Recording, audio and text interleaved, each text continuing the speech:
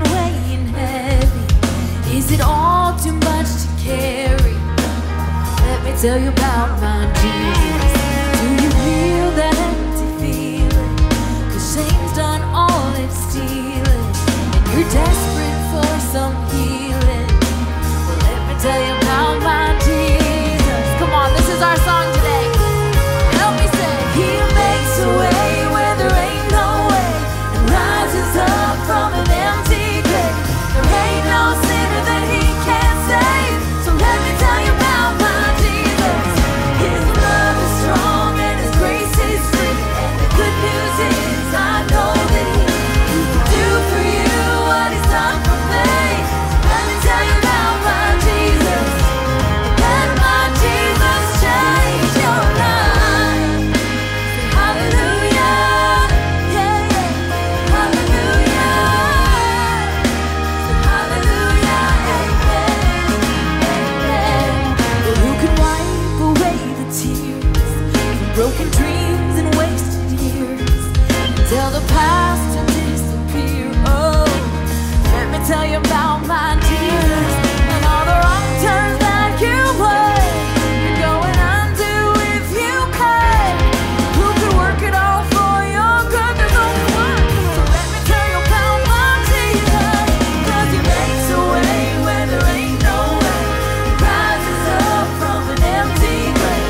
There ain't no sinner that He can't save. So let me tell you about my Jesus. His love is strong and His grace is free. And the good news is I know that He can do for you what He's done for me. Let me tell you about my Jesus. Let my Jesus change your life. Say hallelujah if you receive it. Say hallelujah. Say hallelujah, amen, amen, amen. You might ask, take my cross to Calvary, pay the price for all my guilty. Who would care that much about me? Let me tell you about my Jesus. Come on, if you believe, help me say, He makes a way where there ain't no way, and rises up from an empty grave. There ain't no sinner that He can't save. Let me tell you about my Jesus. His love is strong and His grace is free, and the good news is I know that He can do for you what He's done for me. So let me tell you about my Jesus. Let my Jesus change your life. Hallelujah, if you receive it, say hallelujah.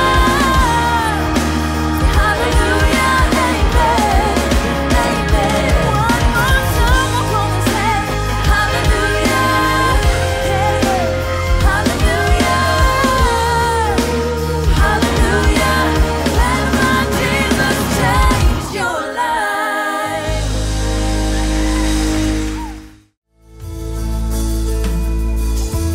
When I feel down and no one else is around, You are Lord. You are Lord. And when I can't breathe, stress and anxiety, oh, You rescue me. Oh, You rescue me. And when I think I'm not good enough, and I get scared to trust,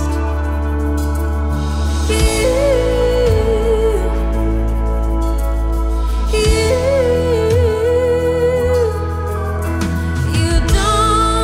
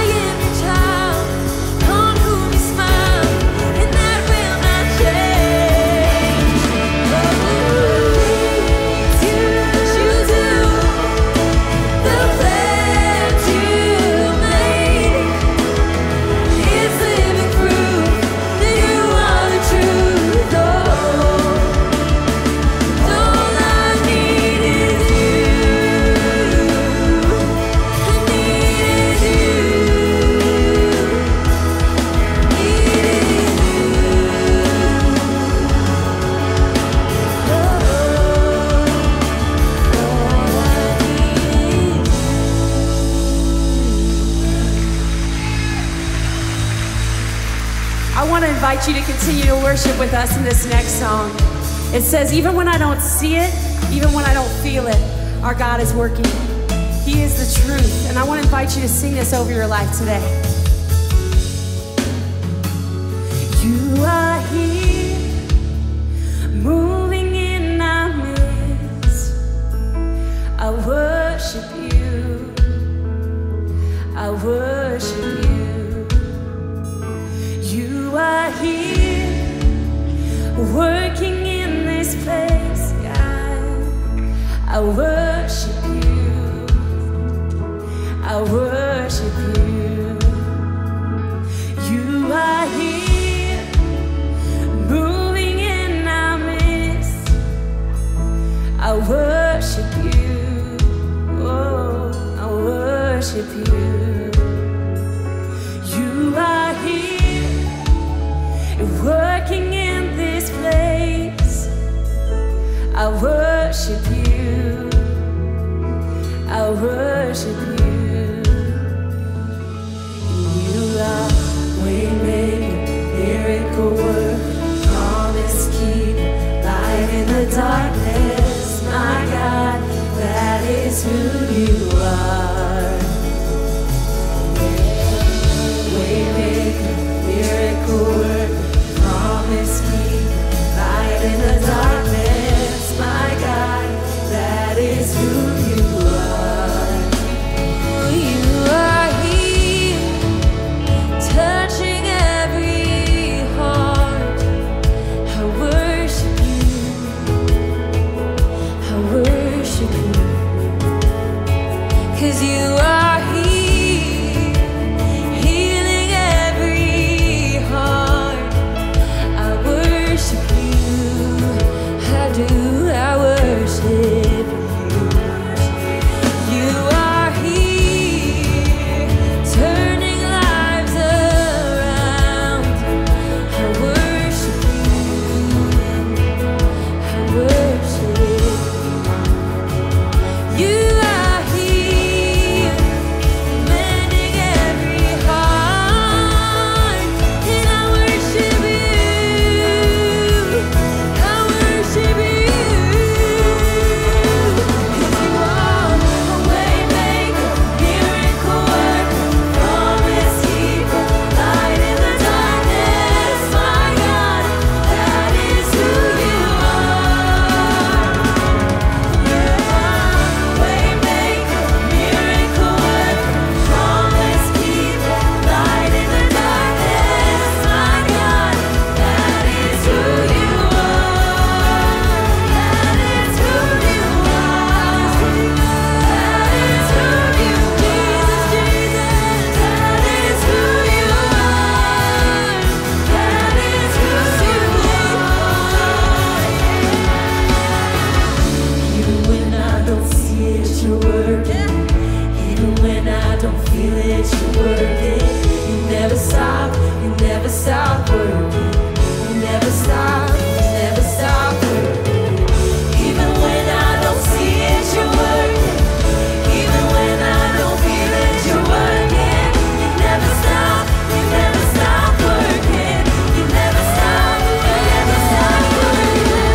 Waymaker, miracle worker, promise keeper, light in the darkness. My God, that is who you are. Waymaker, miracle worker, promise keeper, light in the darkness. My God, that is who you are. That is who you are.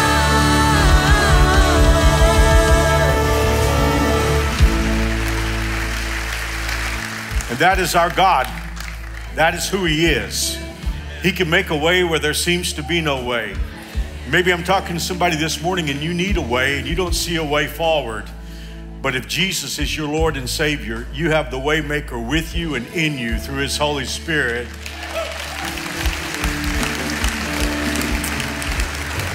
Well, I've gone overtime in all the services.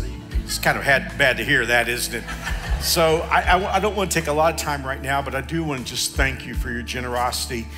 You guys know a little over 6 weeks ago, we had a tornado hit part of Sedgwick County and definitely took a hard hit on my hometown of Andover. And you know, I drive past the damage all the time because it's really close to my house. And when I drive past those houses, I think about how difficult it must have been in those first minutes. Can you imagine a family walking out and their house is either gone or damaged past the point where they could stay there, or an automobile? Where do you go when your automobile is destroyed in those first few minutes? And you know, oftentimes we could say, well, they have insurance, but think about those first minutes. And so it was instant that I came to you and said, let's begin to raise funds for those who need help immediately.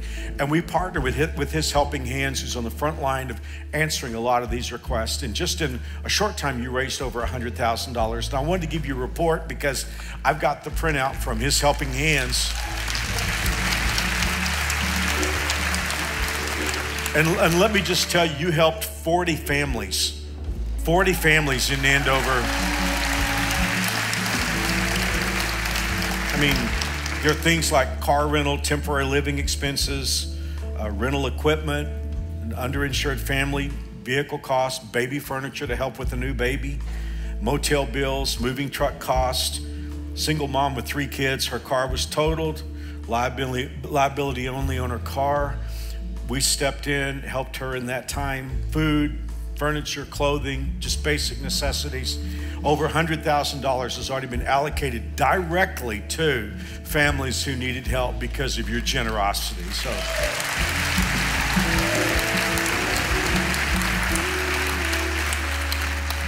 I know this is not very spiritual at me, but every once in a while, you know, there's a lot of notice in the news about a corporation that gives funds, and then I'll look at that and think, NewSpring did more than that, and we didn't make any noise at all. So, but isn't that terrible? I shouldn't think in those. That's probably a seed that I'm sowing to the dark side. So we'll just leave that there.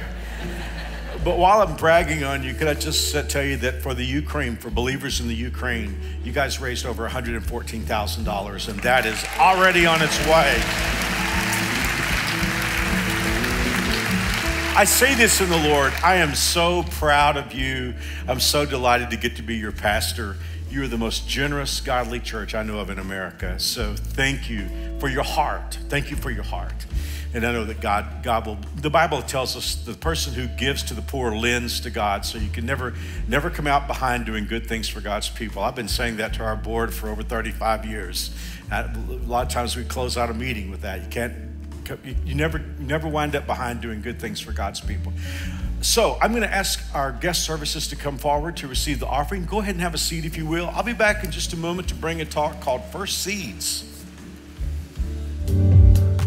Thanks so much for being here today. Here are a couple things we want you to know about. Your dad rules. You know it, and we know you want everyone else to know it too. Celebrate the dad in your life by bringing him to NewSpring on Father's Day weekend, June 18th and 19th. We'll be honoring and appreciating dads all weekend long, so you won't want to miss it. Are you divorced or separated? Divorce Care is a 13-week support group that will help you heal from the hurt. It's a warm, caring environment led by people who understand what you're going through, where you'll learn practical information that will help you deal with the challenges of divorce and gain hope for the future. This group begins meeting on Wednesday evening, July 13th. Register to attend at newspring.org/divorcecare. Again, we're so glad you're making NewSpring a part of your weekend. Enjoy the rest of the service. When the pressures of life put a strain on us and deplete our energy, isn't it true that we feel it the most at home, in our marriage, and with our family? Sometimes the most important relationships in life get our leftovers. But it doesn't have to be that way. What if you could get a power boost? This summer, get ready to go SuperNatural.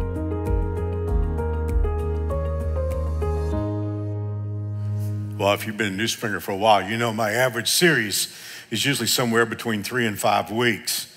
But this series is going to be different because it just keeps getting longer and longer and longer. And I keep bringing talks I didn't intend to bring. I honestly don't know when this series is going to end. So just want to let you know about that because I really get the sense that God is doing something in our church, even unusual for NewSpring. So I'm going to keep talking to you about it. And it's really critical that we talk about the family marriage, family relationships, because I really think that, well, no, I don't think, I know it's the basic unit of life. Before there was a church, God instituted marriage and family. Before there was a nation, God instituted marriage and family. So it's critical that we talk about it. And it's very important to me. I think especially this week, because yesterday, Mary Alice and I have been married for 45 years. And that's just hard.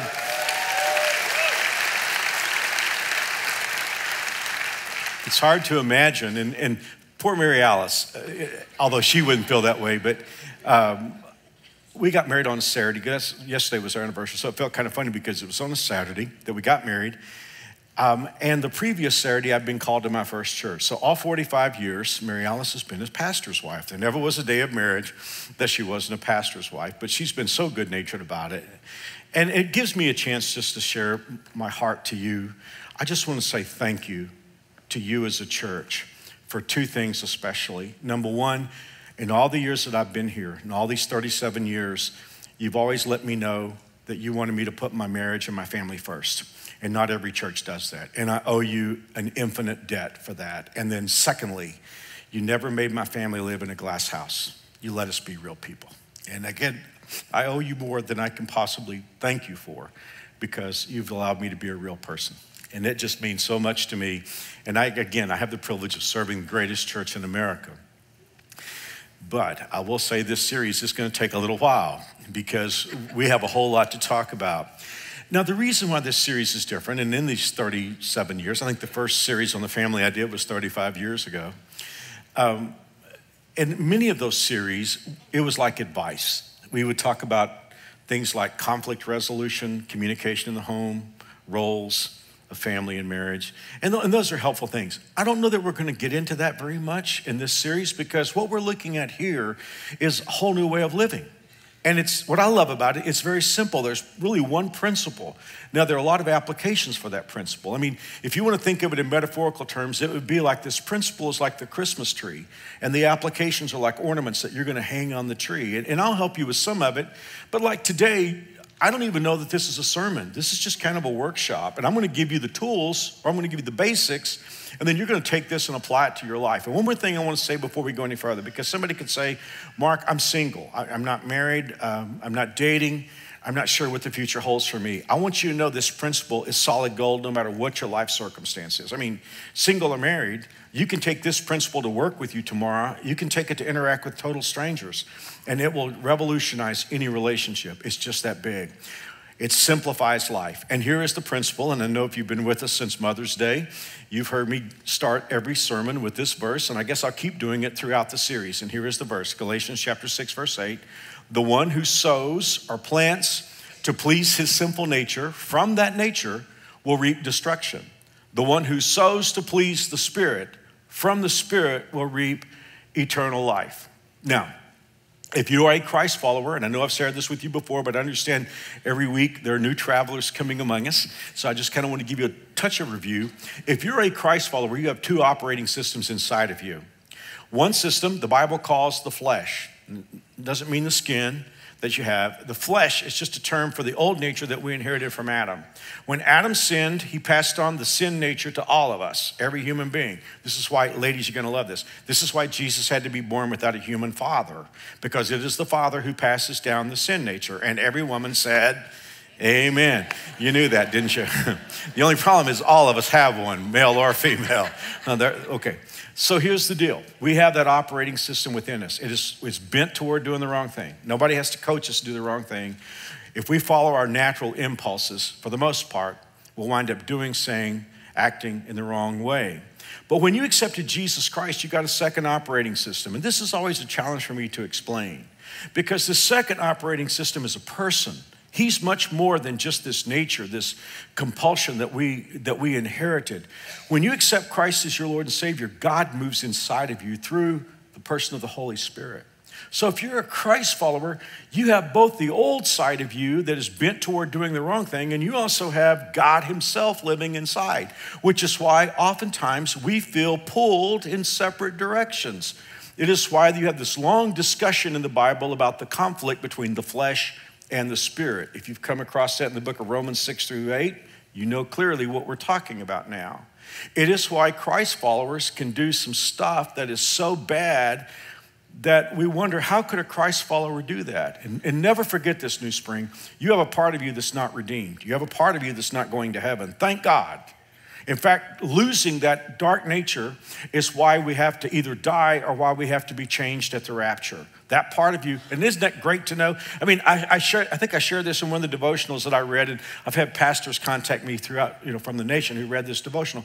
I said, one of the questions I've been asked through the years is, will we recognize our loved ones in heaven? And I said, I think we'll be at least as smart in heaven as we are here in the earth.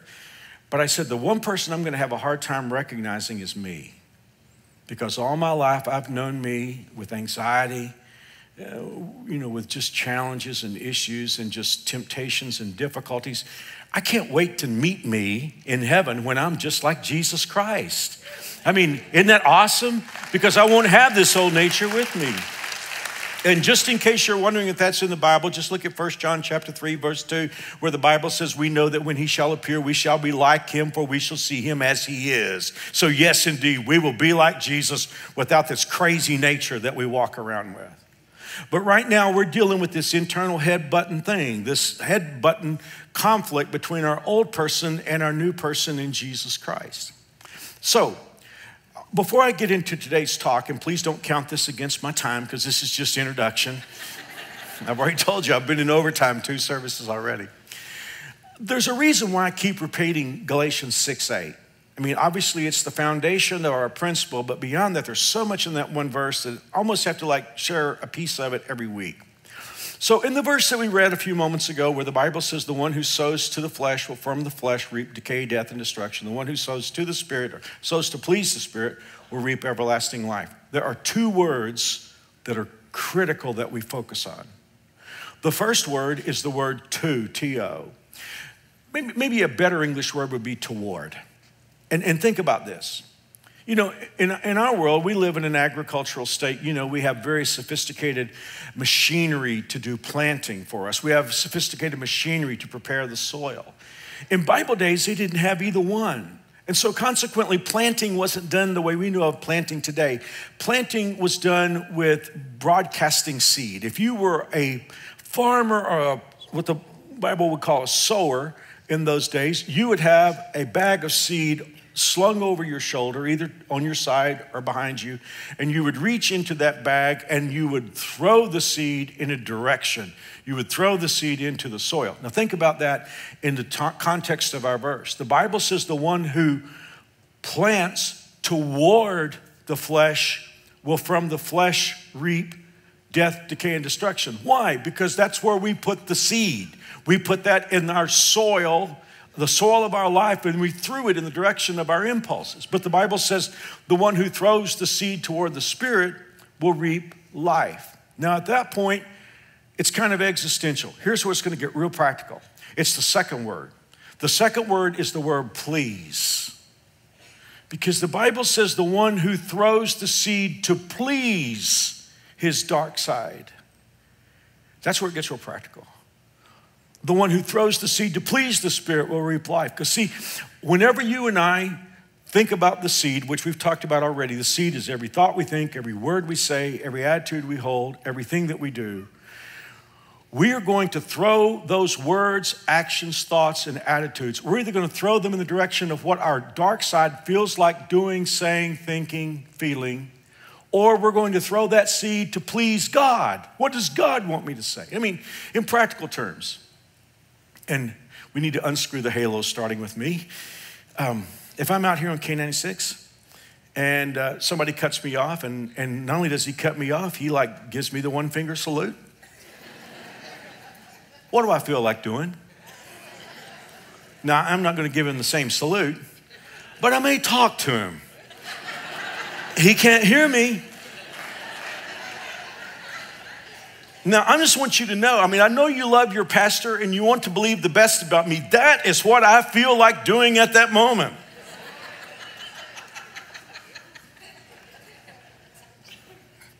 And you know what I could do? I could throw that seed toward my feeling. But then I could think, what would God want me to do?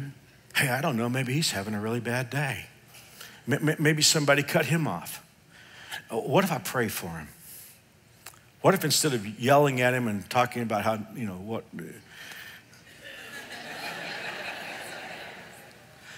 What if I just pray, God, I don't know what that man's going through today. See, you understand what I'm saying? I mean, think about how this works in your house. If you're married or if you're dating or if you have kids, just think about this. I mean, so you understand, and by the way, don't count that against my time. I'm not into the sermon yet. I'm just telling you, this is how that principle works. Okay, first seeds. I wasn't going to bring this talk. The big message is next week. It's called the Jesus seeds. And it might be 2 weeks long. We shall see.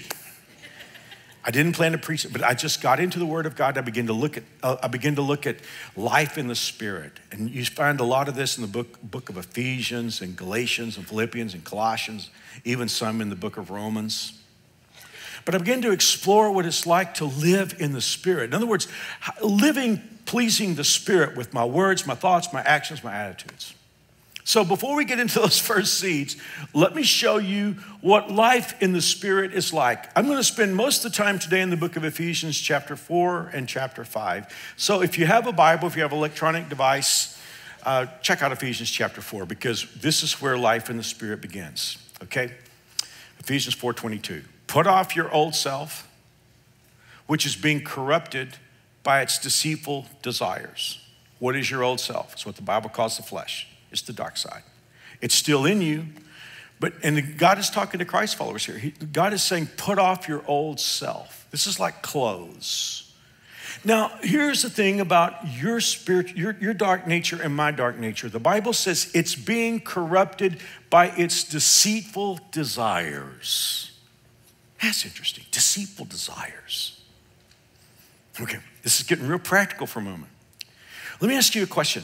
Do you ever have your dark side give you an impulse, and in that moment, you say something that an hour later you're like, why did I say that? Why did I say that to the person I love the most in the world? You see what I'm saying? In other words, you have a desire, but it's deceitful. In other words, when that desire came to you, it didn't tell you what the price tag was for that. And we look back and we ask ourselves, what is the question we ask? What was I thinking? Well, it's because the desires that we have from our old nature are deceitful. So the Bible is saying, take it off. You got to decide what you're going to wear. I mean, this morning, you decided what you were going to wear. I guess you decided. I decided on this. I'm not sure why.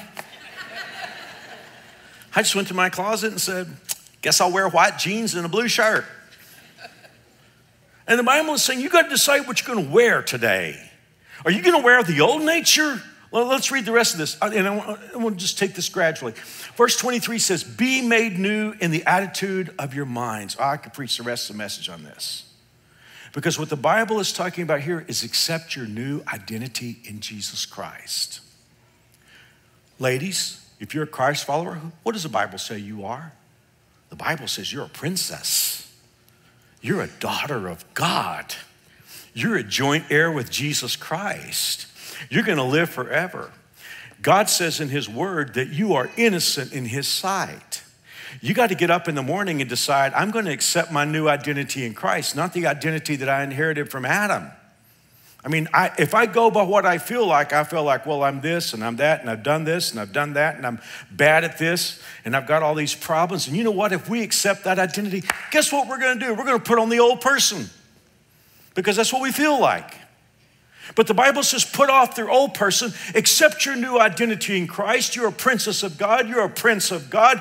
You want to behave like a princess. You want to behave like a prince. And you want to put on your new person in Jesus Christ. I got ahead of myself. Verse 24, put on the new self created to be like God in true righteousness and holiness. Now, a lot of times when we're reading the Bible, we find that word like righteousness and holiness. It's like, well, these are a couple of synonyms that God just threw in there. No. This is important. Righteousness is about me being right with you. Righteousness is me being right with Mary Alice. Righteousness is horizontal. Righteousness is being right with our fellow man. The Bible tells me, Mark, if you will put off that old nature, if you will accept your new identity in Jesus Christ, that you're a prince of God, and you'll put on the new nature and you start thinking about talking and acting and thinking to please the Holy Spirit, God said you will be right with your fellow man, you'll be right with people, and then you will have holiness, you'll be right with God. Big stuff. Life in the Spirit. Okay, I'm finally getting to the sermon now. Did we start the clock?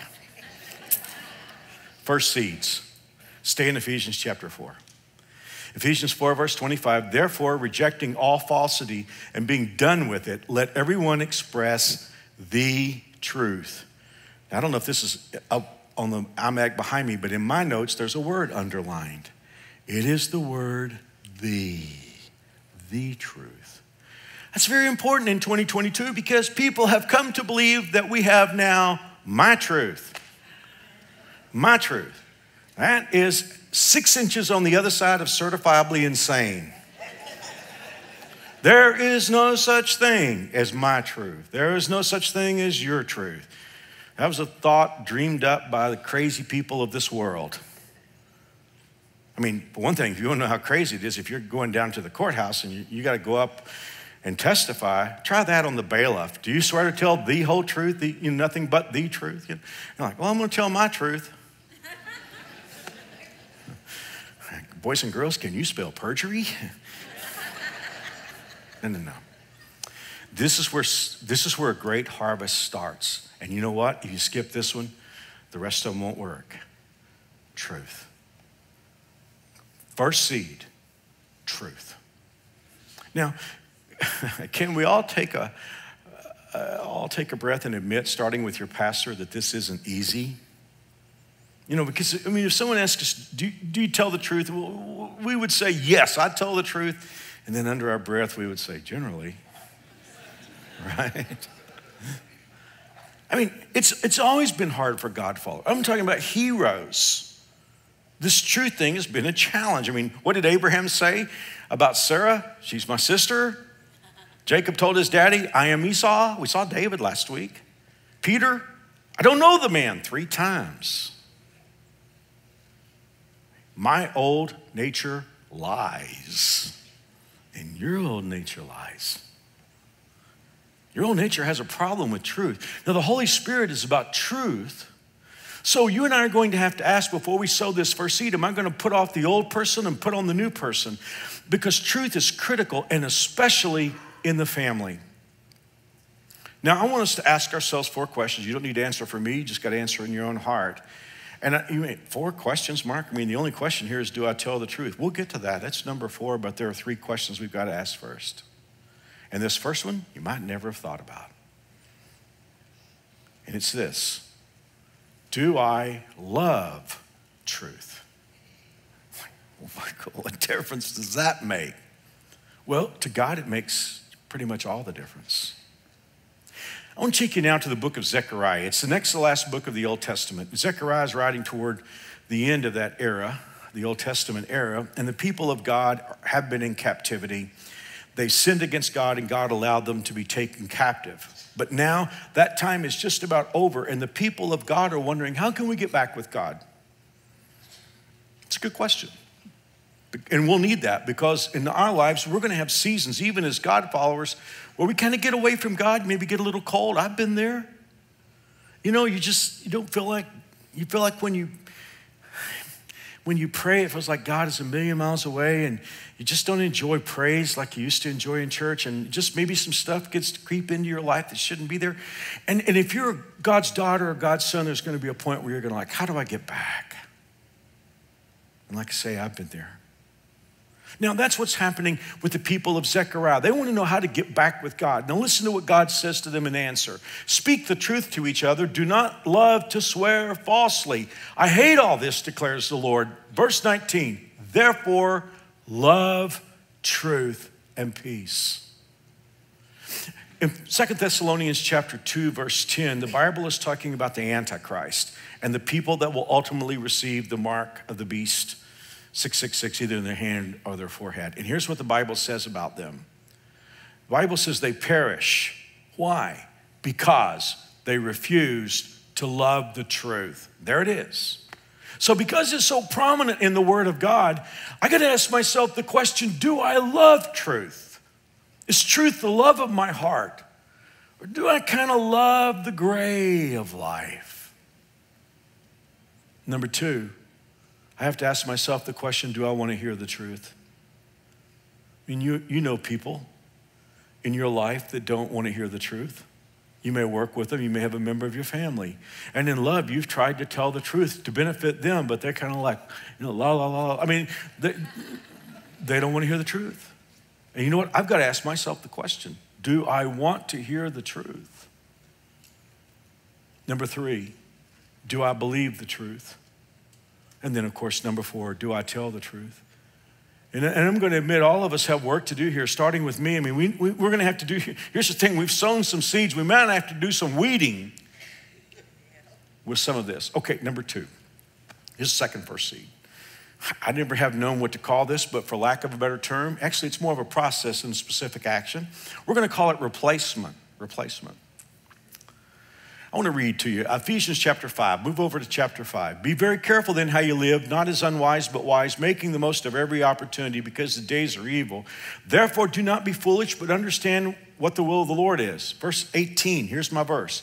Do not get drunk on wine, which leads to debauchery. The word debauchery there means waste. Instead, be filled with the Spirit. Now, alcohol is mentioned here. But I think God is giving us alcohol as an example because the point here is way broader. And just work with me for a moment. If you're a Christ follower and you think about the bad seed that you've dropped, isn't it true that most of our bad seed is mindless? I don't think we get up in the morning and just think, I'm just going to throw about as much bad seed as I can throw into my dark side. I don't think that. I think what happens is stuff happens, like I shared with you 2 weeks ago, and then we have an impulse, and we find ourselves acting on that impulse before we think. It's mindless because we are conditioned. Listen, if I could meet you, if I could learn about your life, if you could meet me and learn about the things that I do wrong, it wouldn't be long before we've determined that situations in our life and circumstances have conditioned us to just mindlessly drop some toxic seed. Now, here's the construct, and again, I'm not going to have time to develop this, but if you want to watch this later and then just explore this construct. But here are the planks of the construct. And think about alcohol's been used as an example. We have a deep-seated need. We feel that need with the wrong thing, number two. Number three, we repeat that behavior and become conditioned to it. Number four, and here's where the real danger comes, we develop an appetite for it. And then after we develop an appetite, we lose sight of that need that started the whole process in the first place, and we're just seeking to fulfill that appetite. Now, someday I'll do teaching just on that construct, but that's how alcohol abuse works. There's a deep-seated need, fill it with the wrong thing, and then after a while we develop an appetite, and then we forget about that deep-seated need. It's just an appetite for the alcohol, and then people abuse it. I mean, here's the thing. Do you remember the first time you tried the taste of it? How does anybody ever develop an appetite for that? But you understand how it works. Now, here's the thing. Alcohol was used, but you can take anything you want to take that's a dark seed and apply it to that principle. I mean, it's just anger. And isn't it true that a lot of people that we meet are packing heat? I mean, just normal people. And yet, it's like they have all this steam building up inside of them. Something just sort of pokes that steam and out erupts this geyser. And you're like, that lady looks so normal. And that guy seemed like a nice guy, and now he's Godzilla. Okay, here's the thing. What happened was there's a deep-seated need somewhere. Anger began to fill that need, and eventually in time, that person now has an appetite for anger. It's true for jealousy, perpetual victimhood, addiction to electronic media. It's just stuff we try to fill our empty hurting place with. But here's the real point here, and this is what I really want you to get. Most Christians fail because all they try to do is stop the bad stuff. And their focus is on stopping the bad stuff, stopping the anger, but they remain angry. They want to stop the addiction, but they stay in bondage to that addiction. See, look at our verse again. The Bible says, do not be drunk with wine, which leads to debauchery. Instead, be filled with the Spirit. The word that stands out to me there is the word instead. Because you see, if all I try to do is stop what's wrong and I don't replace it with something that will fill that empty, hurting spot inside of me, I'm going to stay in bondage to that dark side. I'll find myself going back to it. I mean, Jesus gives us an extreme example, but it's the principle. Jesus talked about a guy that had a demon inside of him and the demon leaves. Listen to what Jesus said. The evil spirit says, I will return to the person I came from. So it returns and finds its former home empty, swept, and in order. Then the spirit finds 7 other demons more evil than itself, and they enter the person and live there. And so that person is worse off than before. What Christ is saying is if we empty a spot of us, inside of us, that's filled with the dark side, and we don't fill it with something different, if we don't replace that anger, if we don't replace that jealousy, if we don't replace that dependence on substance with something that is a seed that's sown to the Spirit, we'll be worse off than before. You say, well, oh, Mark, what do I replace it with? Okay, these next 3 seeds, and I'll give them to you real quickly because we're pretty close to being at the end of the service. These are some great replacement seeds. Here's seed number 3. And I got to be honest, in the essence of full disclosure, everything I've taught in this series, this one is really working in my heart. And I just want you to know, just because I preach this stuff doesn't mean I'm good at it. It's just true. And I don't get any discounts because I'm a pastor. I have to obey just like you have to obey. Okay. Here's number 3. Let's read verse 19, Ephesians 5.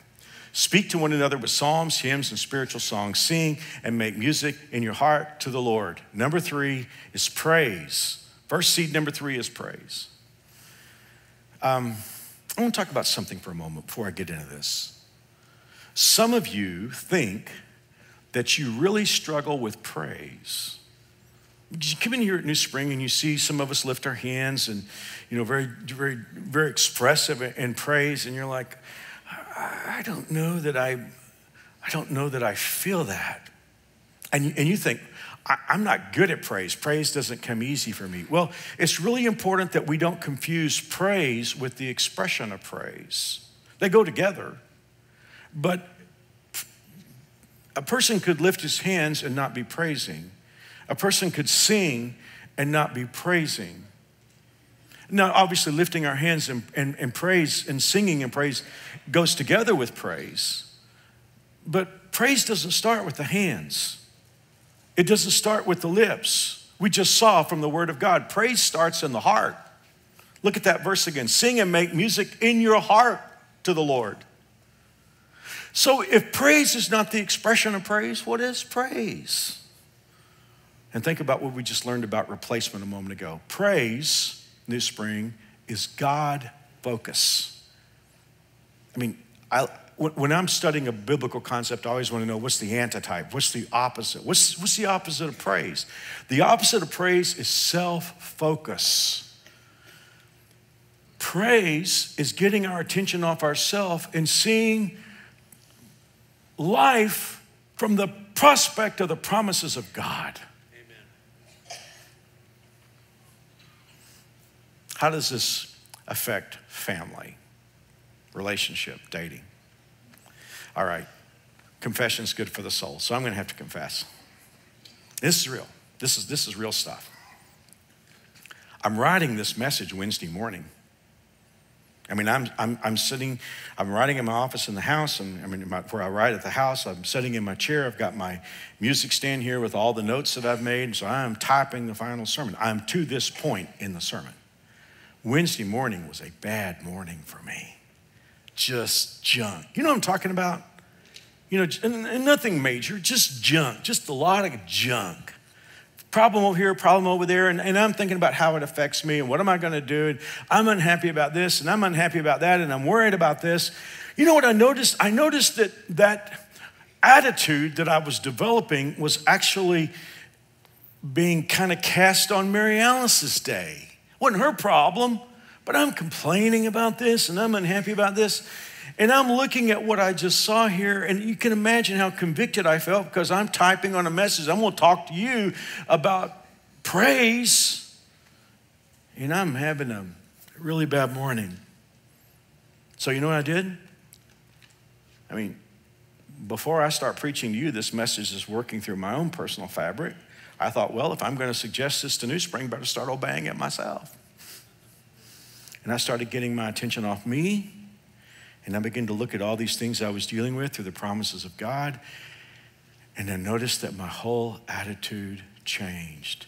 And in the next few moments, guess what happened? I began to express praise. That's when the expressions of praise came out. That's when the singing and the joy. Now, again, I haven't gotten to the point, so don't count that against my time.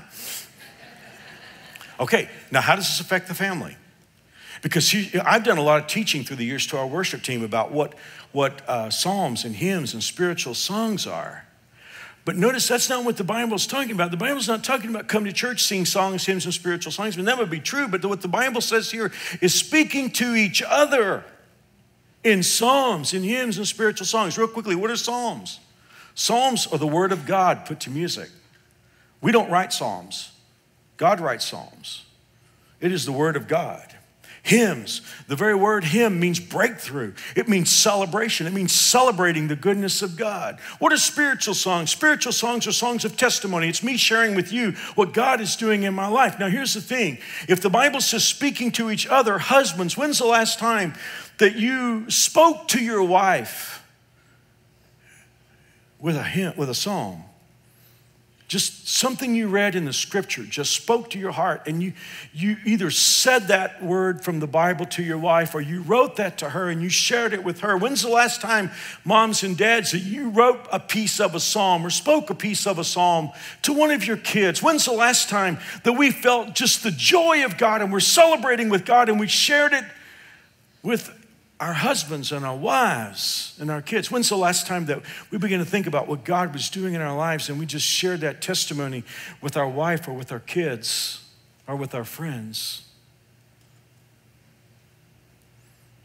If a husband would do that, he would be amazed with what happened. You say, well, Mark, I'd feel kind of awkward telling my wife something from the Bible.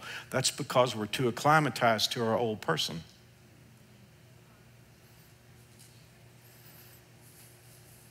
Better yet, where's the husband and wife who will both do this together? I mean, you just decide, you know what, we're going to find something in the Word of God to share with each other. We're going to find something to celebrate today. A lot of stuff's going bad, but we're going to find something to celebrate. And she tells him what she's celebrating in God. He tells her what he's celebrating in God. What if they start doing spiritual songs?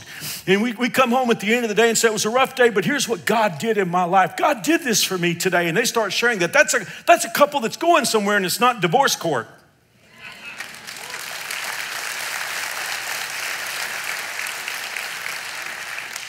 You might have to put your smartphone down. Number 4, giving thanks to God the Father for everything in the name of our Lord Jesus Christ. Number 4 is gratitude. By the way, psychology is on top of this too. It's not just the Christian community. Psychology is telling us that one of the ways that we can counter depression in our lives, and it's not that, I'm not saying that we shouldn't take medication, because medication can have great benefits. I'm just talking about one of the things that all of us can do to enhance our emotional well-being is to be thankful. I mean, this comes from the Bible, it comes from science. If the opposite of praise is self-focus, the opposite of thanksgiving is complaining based on entitlement. And that might tell us why we have such an unhappy nation today, because we have such a sense of entitlement. The Bible tells us to be thankful in all things. And obviously there are a lot of things in life that are bad, that are not God's idea. But the reason why we can be thankful in all things is Romans 8 verse 28 tells us in all things God works for good. It doesn't say all things are good. It's just all things that happen in our life, God is working in it. And now number 5. The Bible says submit to each other out of the reverence of Christ. And this is a big one in the home. What does submit to each other? It just means meet needs. Meet needs. Whenever I think about submitting and meeting needs, there's a story from the Bible that just comes to me. There are 13 guys on a hot April evening. They've been walking on the dusty ground in Judea, and they're going to have a meal together in a room. And all those pictures that we see in Christian art, a lot of them are not right because it shows these guys sitting at a table. That's not how people ate in those days. It might be a little short table on the floor, but people ate in those days by lying on their side, in a semi-reclining position. When you got 13 sweaty guys in a room, it's not very genteel, but somebody's feet are going to be right by your face. And nobody was washing the feet. I mean, after all, I guess they should have washed their own feet, but ladies, you know how men are. And they didn't. And you know what happened next? The most important person in the universe got up, cinched up his robe, took a basin of water and a towel, and he went around and washed all their feet. Now, through the years, I've met people that they had kind of a thing. They wanted to actually wash feet. And there's nothing wrong with it. I guess it's just not what Jesus had in mind here. Because we don't walk on hot, dusty roads in Judea. We drive Toyotas and Fords. And we wear shoes that are closed. And we have showers. No, that's not what we need today. Washing feet means I put your needs ahead of mine. This is really important in the family because it's a seed. You're like, well, my wife doesn't deserve me doing. Wait. Are you sowing your seed in your wife's soil? Are you sowing it in your soil? Do you want a blessing? You're like, Mark, I have teenagers. I know. It's not about what they understand right now. It's about the harvest that you want. Well, those are the first seeds. Those are 5. And again, this is a workshop. I mean, because here's the deal. We're going to approach this message in one of 2 ways. We're either going to just walk out of here and go to lunch and say, okay, I heard Mark talk today, and nice talk, and leave it. Or are we going to recognize this has absolutely nothing to do with Mark? That Mark's working on this too. We heard the word of God today. We heard how to revolutionize our lives. We heard 5 seed that if we'll drop in the soil of our new person in Jesus Christ, we will start a peaceful revolution in our lives. And then get on top of this and start running our words and thoughts and actions and attitudes through the grid of what we've seen today. Well, let's just bow our heads for a moment because somebody could be here today and say, Mark, you mentioned a moment ago that some of us are still exploring. I would really love to have God in my life. How do I get that? Well, not joining our church. That's great, but that won't bring God into your life. Someone will say, well, Mark, is it joining a particular religion or being baptized or doing good works? Those are all wonderful things if the religion is of the Bible. But the only way to have God in your life is to receive him, the Holy Spirit, as a gift. The Bible tells us Jesus paid for it. You and I can't live a perfect life, so God sent his son Jesus into the world to live the life that we can't live. And then after he lived that perfect life, he hung on a cross, and the way God saw it, he paid the debt. He paid the bill for all your and my wrongdoing so that we could receive Jesus' perfect life and our sin could be placed on him. 3 days later, he arose from the grave. And here's what the word of God promises, that any man or woman, boy or girl, who will invite Jesus Christ in, believe that he died for them, believe that he rose from the grave, and ask to be forgiven and restored, can be forever, for eternity saved. And then the Spirit of God will move into your life and you'll have that power to live the life that you never dreamed of. So here's what I'm going to do. I'm going to lead you in a prayer. And if you want to pray with me, you certainly can do this. You can say your own words if you wish, but if you'd like to pray with me, I'll pray each line slowly so you can decide what you want to say to God. Here we go. Dear God, I am a sinner. I can't fix myself. but I believe you love me very much. I believe Jesus died for my sins, and I believe he arose from the grave. And since Jesus is alive, I want him to be my Savior and my Lord, my King. Thank you for hearing my prayer. In Jesus' name, amen. Hey, if you just prayed with me, I have a gift I want to give you. Now, you may be watching on television, you may be watching online. Doesn't matter. You can get this. All you have to do is take out your smartphone. It's okay to take it out now. Take out your smartphone and text the word prayed, P-R-A-Y-E-D to 97,000. There's a NewSpring Bible, just like I preach from. There's a little book that I wrote called My New Walk with God that'll answer a lot of questions. There's a cool journal in here that you can write down your notes and maybe some other coupons. So if you're watching online or on television, all you have to do is text pray to 97,000, follow the instructions, and we'll get this out to you. If you're here on campus today and you just prayed with me, all you got to do is go back to any guest services and just say, I prayed with Mark. They'll give this to you. You can take it home today. Thank you. Next week, the Jesus Seeds.